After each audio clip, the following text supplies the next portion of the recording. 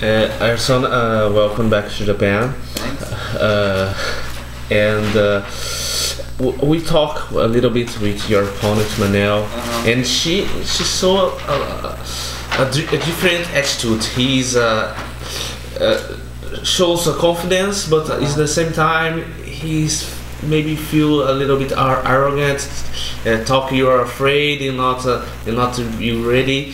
Do you not agree about this? So what? Does not mean he's better than me. If he say like I'm a pussy or whatever, you know.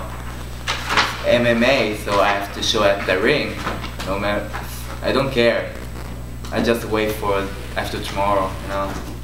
I don't care. And do you think he's he's afraid about your skills, maybe in wrestling, something he's not be ready to face you in? I don't know. We see. Just I feel like only.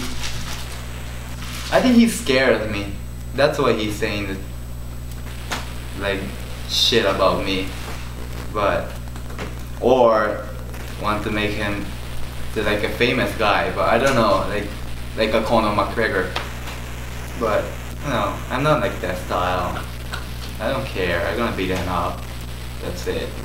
And my last question to talk with the Japanese media, and what do you expect in Fukuoka? It's another city. It's first time Rizin coming to Kyushu area. What do you expect to deliver to the fans? Oh, that's like amazing, cause I never been at Fukuoka before, so like I have a new vibes, good feeling. I'm more hungry.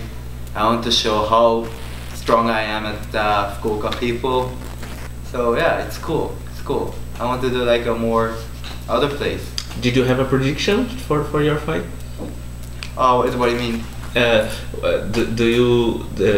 Do you believe in something happen? You going to knocking out or something? Oh yeah, sure. Like for everywhere. Like if I gonna take him down, I gonna beat him. If I gonna punch him while I stand up, like I don't care. I gotta beat him anyway. I gonna win. I'm ready. Like I really ready for that war. So man, I feel very good right now. I am very chill, and my mind's like hungry. Man, I feel very good right now. Thank you. Yeah.